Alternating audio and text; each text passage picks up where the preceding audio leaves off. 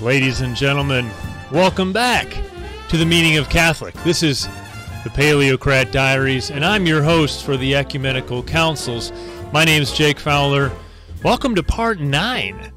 Part 9. My goodness, we started just a little bit before the Council of Nicaea, which convened in 325, and here we are sitting about the year 484, so about 160 years. We've got a lot of ground to cover today. We've only talked about, 3 councils? 4, maybe? We've got to get 21. So here we go. We've got open schism in the church. We've got Rome and Constantinople at odds. Pope Felix III and Acacius, they couldn't see eye to eye over the Monophysite question. Zeno's Henoticon, the formula of union that the emperor wanted to kind of push onto the church, the Pope didn't like it. It gave in too much. Acacius signed it, and it was the cause of division between the two sees, between Rome and Constantinople. Let's take up where we left off. Let me turn down my music. All right. Track down my outline. There it is. Okay. When we were discussing the 460s, which I believe was last episode, there was a quick series of deaths. We have the same thing going on here. So, a few years after the Acacian Schism began in 484, we have 6 people, important people, dying and being replaced. So let me start from the top. Peter the Laundryman. He was Patriarch of Antioch. He died in 488 AD and was replaced by a man named Palladinus. Then you have Acacius, around whom the schism sort of centered and for whom it's named. He died in 489, succeeded by a man named Fravitta. Fravitta died just a few months later, also in 489, and he's succeeded by a man named Euphemius, who was a Syrian from the land of Nestorius, if you recall. Next up, we have Peter the Horse. That's Hoarse. He was Patriarch of Alexandria. He was put there, remember, after there was a little dust-up. Timothy White Turban, who was the Orthodox Patriarch, a gentle old man, right? He just wanted to mind his own business and for everybody to get along. Well, he wanted an Orthodox successor, and so he sends this deacon, or whatever he was, John Talia. He sends him to Constantinople, and he wants him to make a deal with the emperor and with the patriarch. And they say, that's fine, except you can't do it, John. Well, John was the one who was chosen when he had come back to Alexandria, and so they needed a reason to not accept John, and so they said, well, you need to sign this Henoticon, and John refused to sign it. So they saw, well, we need somebody who will, and they found this Peter the Horse, who was the illicitly ordained bishop by Timothy the Cat, the Monophysite. So we've got these dual lines of succession creeping in. So Peter the Horse died in 490, and he's succeeded by another Monophysite, Athanasius II. This Athanasius did not live up to his namesake's heroic reputation. The next year, in 491, Emperor Zeno dies, and he is succeeded by Anastasius I. This is an odd man. He's sort of older at the time. He's very austere, and he has a very interesting job. He was the silenciary of the imperial palace, meaning this is the guy who would go around at night making sure everyone is nice and quiet so the emperor can get some rest. This man, Anastasius, he's a committed Monophysite, and he's now sitting on the imperial throne. Last but not least, Felix III, the pope who excommunicated Acacius of Constantinople, he dies in 492, and is succeeded by Gelasius I, who's from North Africa. Wow. So here we are, just as before, about 20-25 years before. The players have changed, the game remains the same.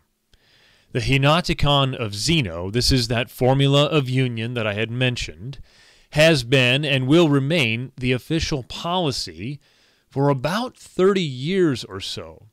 And Anastasius I, he enforced it during his reign. He enforced it quite strictly. He says the text of it can be interpreted in a Catholic way, but he knows that it also can be interpreted in a heretical way. This ambiguity that exists in the edict, it led to what you might call an apparent peace, but underneath the surface, tensions were bubbling up. They were pretty strong. The rivalries continued.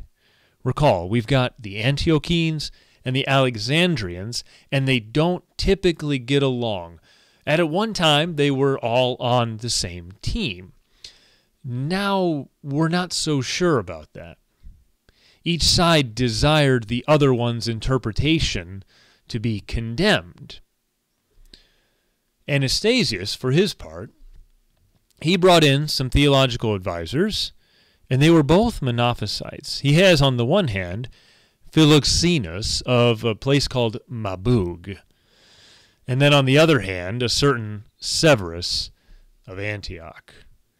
In the year 506, so we've jumped forward a little bit, in about 506 or maybe 507, Philoxenus began to make waves regarding the theologians whose writings would later become known as the Three Chapters. I'm referring to Theodore of Mopsuestia. This would have been Nestorius's mentor. Theodoret of Cyrus, and Ebas of Edessa. Theodore had died in 428, in communion with the church, I might add. But Philoxenus wants to condemn, or rather attack, his person and his works. Theodoret of Cyrus died in 458. He had been restored as personally orthodox by the Council of Chalcedon. And Philoxenus is writing against Theodoret's writings. So Philoxenus takes issue with Theodoret's writings and with Theodore's writings and him personally. And finally, Ebas of Edessa, there were a couple of letters, one in particular, but I think there were two or three that were sort of suspicious to the Monophysite-leaning prelates at the time. And Philoxenus, being a Monophysite, he writes against these letters that were written or presumed to have been written by Ebas of Edessa. Ebas died in 457. So here we are, 50 to 80 years after the deaths of these three men, and Philoxenus is sort of stirring the pot, if you will. He also agitated against his metropolitan, a man named Flavian II of Antioch. He had succeeded Palladinus as patriarch there. Flavian was a staunch Chalcedonian. Philoxenus was a Monophysite. The Monophysites believed Chalcedon was a Nestorian council. They thought it was heretical because it speaks of this two natures in the person of Christ. And it doesn't take up Cyril's language as firmly as they would have liked. And I believe, I could be wrong about this, I guess I could check my Denzinger, that at Chalcedon, the phrase one incarnate nature of the divine word is not used. They speak about the one person of Christ, they speak about his two natures, but they don't say one incarnate nature of the divine word. If we recall, this was Cyril's banner of orthodoxy. This is what Dioscorus picked up and ran with. But it ultimately had come from Apollinaris of Laodicea, who was himself a heretic. It had been sold under Athanasius's name, the good Athanasius, not Athanasius II. But I digress. In 512, the emperor, Anastasius, made Severus of Antioch the patriarch. Now, Severus is regarded as perhaps the brain trust of the Monophysite cause. Very intelligent man. And this comes about, I mentioned just a second ago, Flavian II was Patriarch of Antioch, and now Severus is Patriarch of Antioch. A long battle between Flavian II, between Philoxenus, between Severus, between Anastasius, all of them were sort of raging against the lawful patriarch.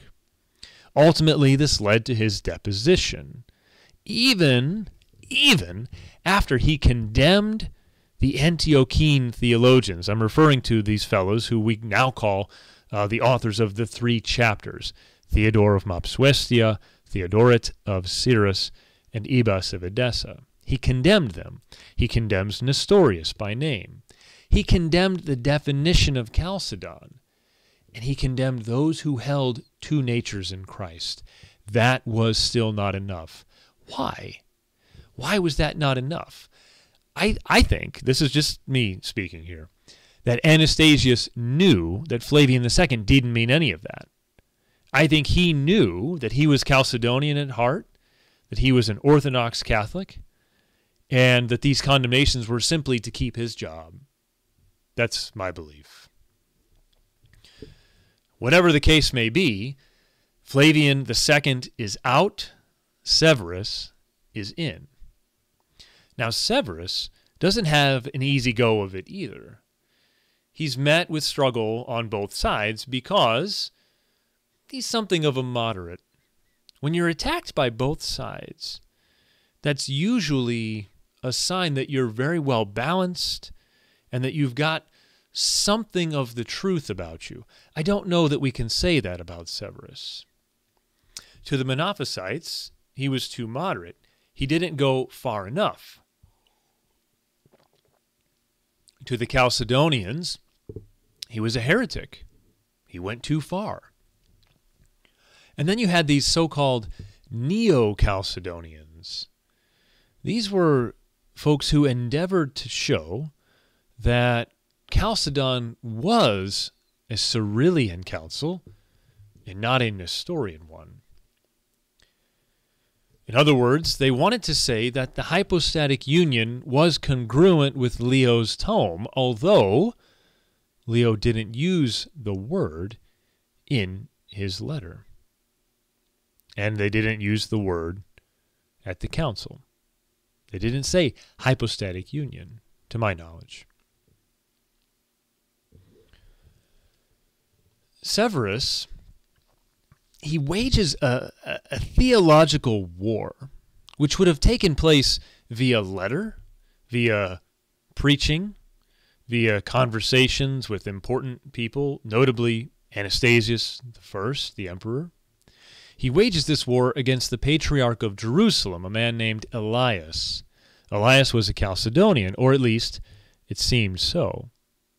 There was a letter, you see, that was released by the government after there was some, shall we say, agitation or maybe civil unrest. There were some disturbances of the peace in Palestine. Some monks were stirring up trouble. And the government, somehow they got a hold of this letter, purportedly written by Elias of Jerusalem, that showed that Elias had some doubts or hesitations about the council. What exactly, I can't say. I'm not sure. But it was enough for him to lose the support of his most fanatical and devoted monks.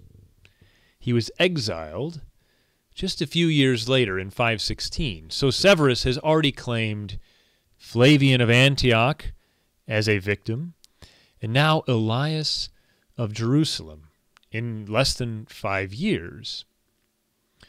To replace Elias, they're obviously going to want to choose a Monophysite.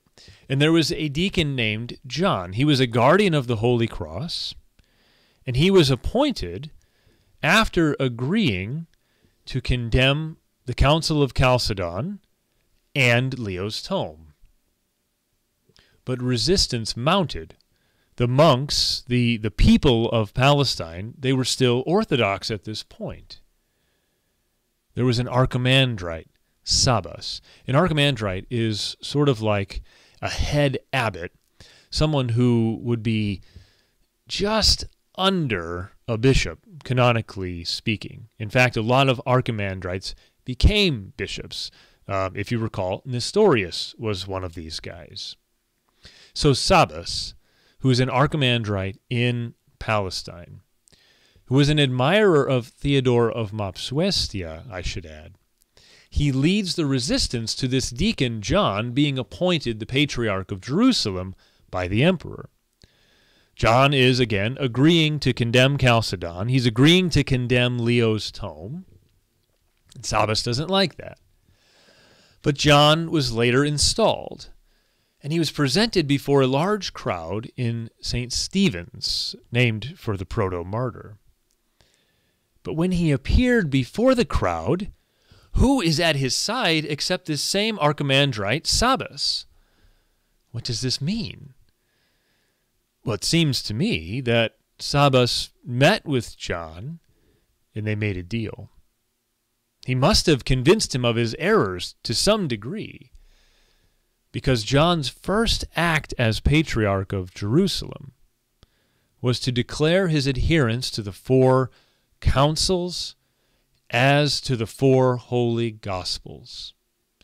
He also condemns the Monophysite heresy.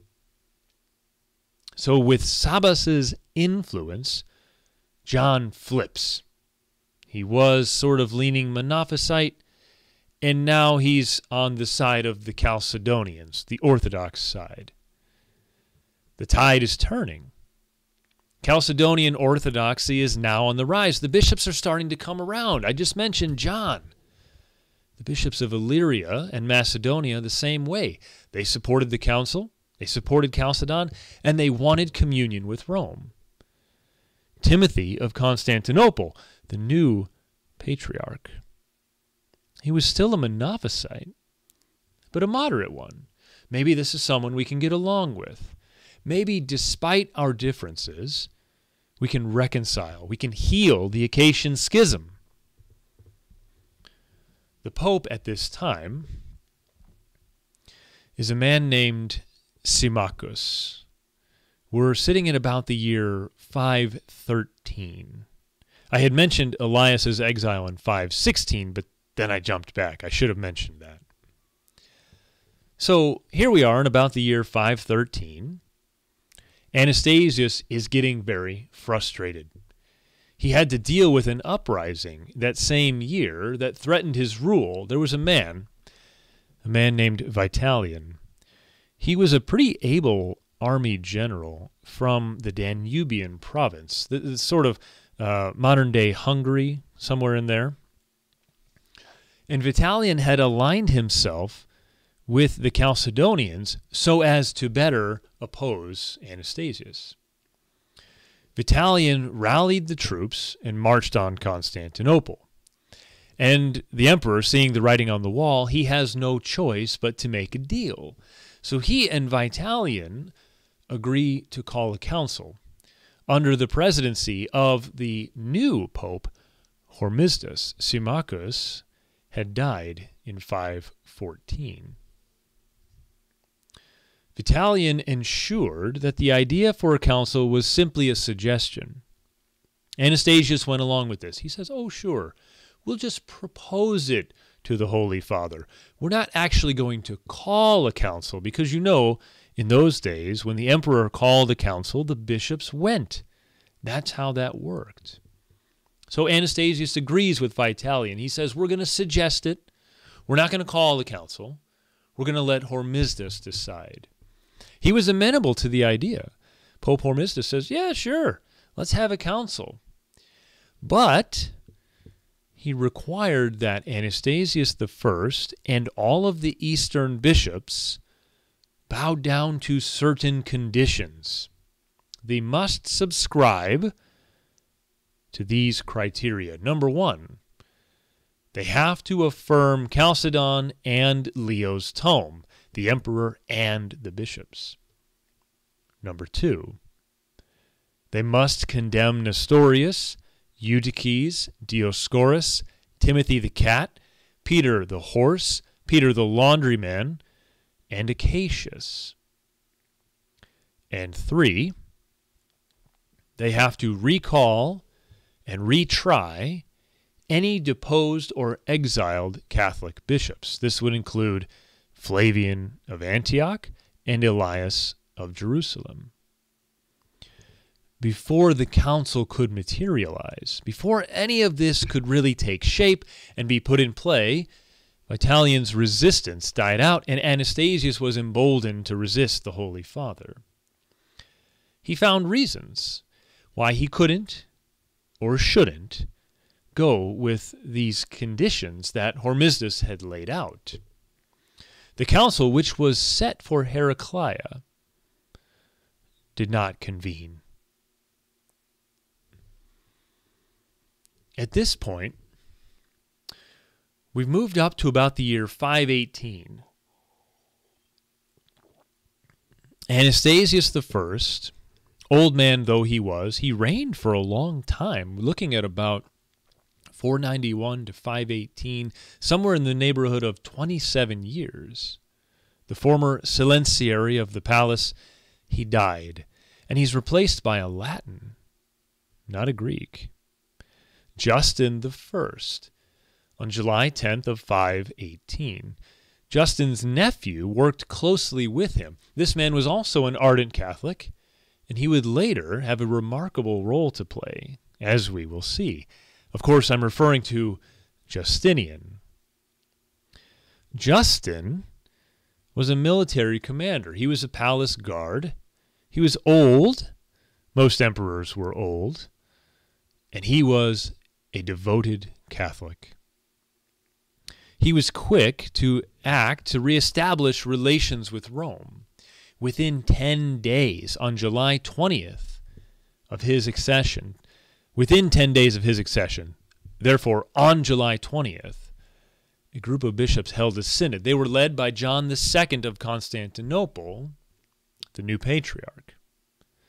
44 bishops in all attended, and they condemned the Monophysite heresy, and they affirmed Chalcedon.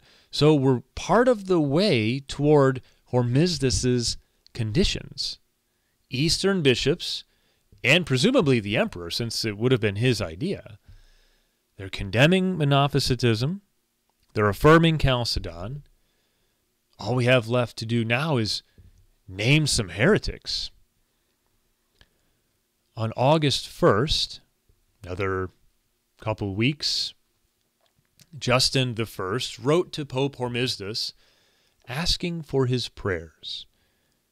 And on August 6th, a synod in Jerusalem repeated that which was done at Constantinople. So again, Eastern bishops falling in line with the Pope's demands. You want to be back in communion with Rome? Here's what you have to do. First at Constantinople, next at Jerusalem. By the end of September, 7 weeks later, Severus of Antioch, who was the intellectual leader of the Monophysite party, he was an outlaw. He fled to Egypt, the stronghold of the Monophysite heresy, and he took shelter in Alexandria. Pope Hormisdas responds to all of these actions by sending 5 papal legates to the capital. In January 519, they arrive. Among these legates is a very capable deacon, Dioscorus. This Dioscorus is a good guy. Now, the legates brought with them from Rome what is known as the Formula of Hormisdas. It's essentially the exact same thing that the Holy Father wanted the emperor and the Eastern bishops to do in order to have this council at Heraclea. This was the thing that Anastasius I had excused himself from. He found reasons why he couldn't or shouldn't go along with Hormisdas's conditions.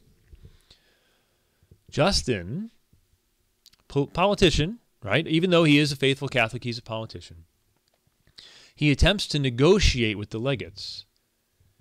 But seeing their refusal, they were prepared to leave.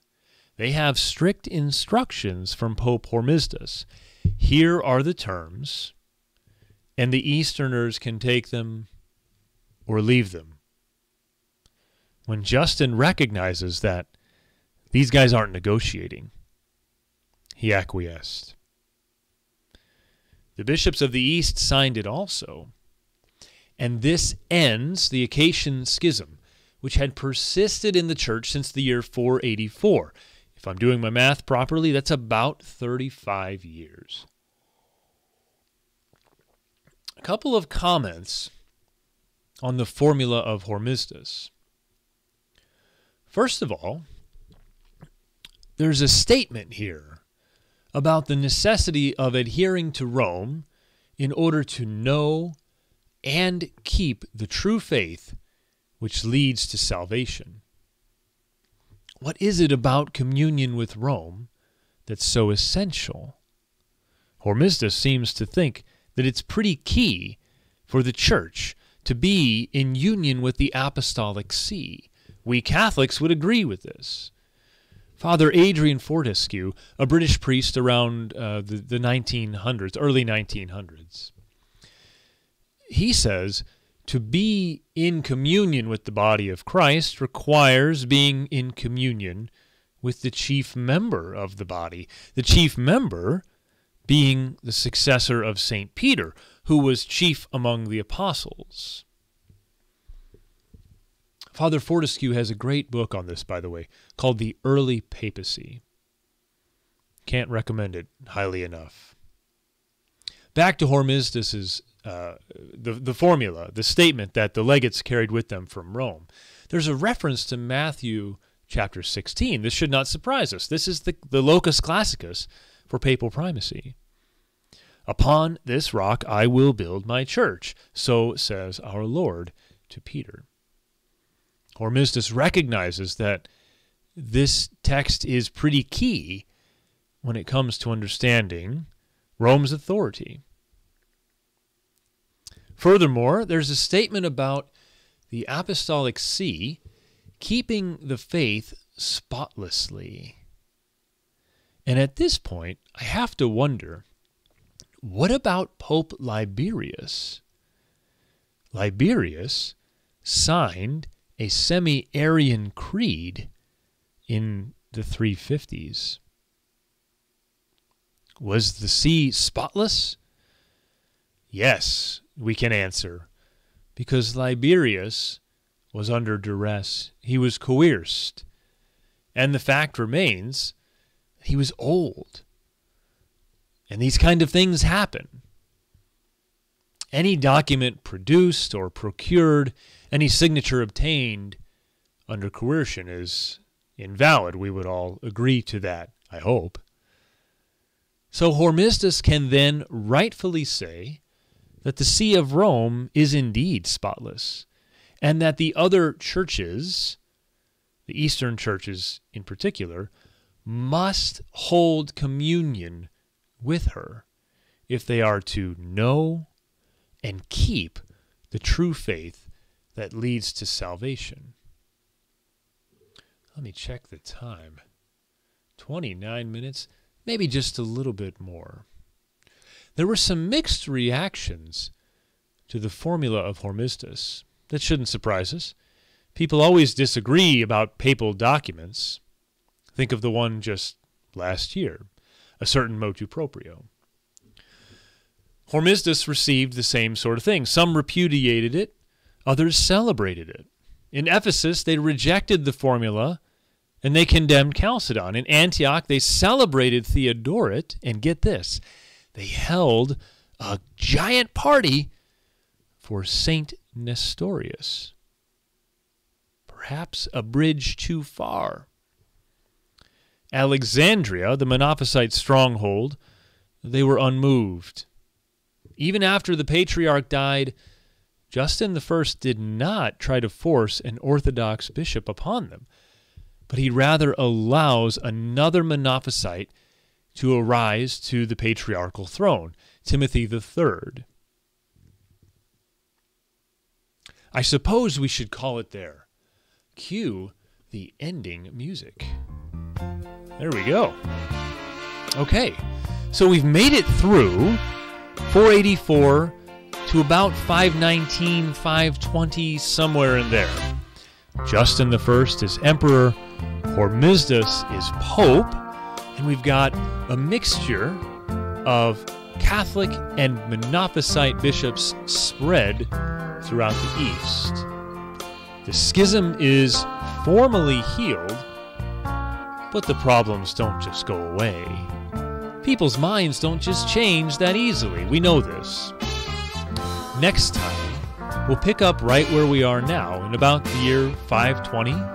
We'll cover probably most, if not all, of the reign of Justinian, and we're working our way towards the next council, namely Constantinople II.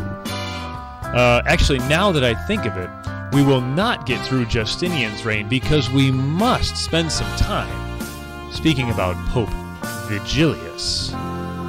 All right, I suppose that's enough for one day. And I'll close as we always do. Here at Paleocrat Diaries, we never give up. We keep on smiling, and we memento mori. Good night.